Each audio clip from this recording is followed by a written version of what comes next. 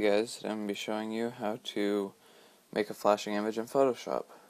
First thing you're going to do is you're going to make sure you have the animation toolbar open by going to Window, Animation. Next thing you're going to do is start a new project, which you probably already knew. I'm going to make mine, I don't know, let's go 900 by 900. Now what you're going to do is you're going to duplicate the background layer and delete the first one so it's not locked anymore. Then you're going to make another copy of the background layer. Now what you're going to do is you're going to hide one of the copies so you just have one of them visible. Then you're going to drop a color onto the background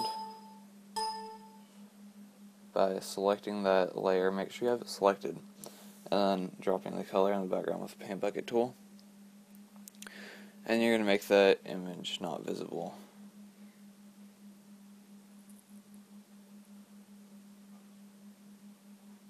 Then you're going to put the other layer visible and the other one non-visible, and put the other color you want so that it flashes too. Now you're going to make sure you have the first one highlighted and visible, and the second one non-visible, and put the text that you want. So I'm just going to put the text that I want to have in there. And you got to make sure that the text layer is above the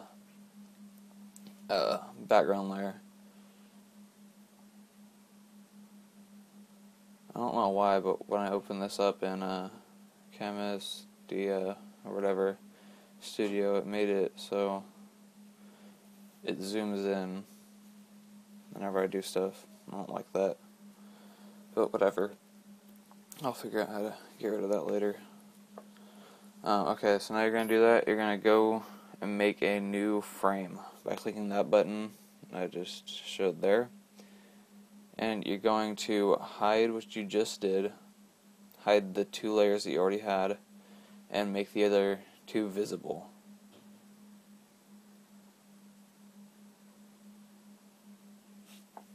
I forgot to mention that you had to duplicate the text layer, but you can still do that right now. I kind of messed up on that.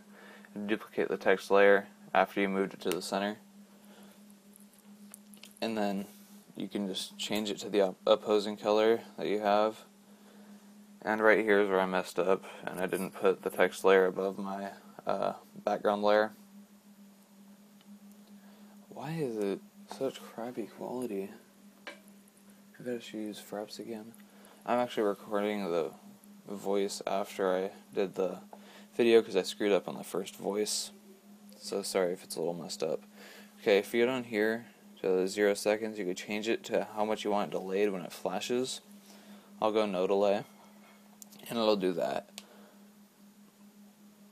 When you render it out, it won't have all that messing up, but that's just for now. I'm going to change mine to half a second, and then click play once I realize that I didn't. Okay, and see, it has a half second delay. You can do that. If you click other, you can type in your own setting. But that's about it. I don't know how the video's almost over. So that's about it. Thank you for watching. Comment, rate, subscribe. I don't rate anymore. Just thumbs up or whatever.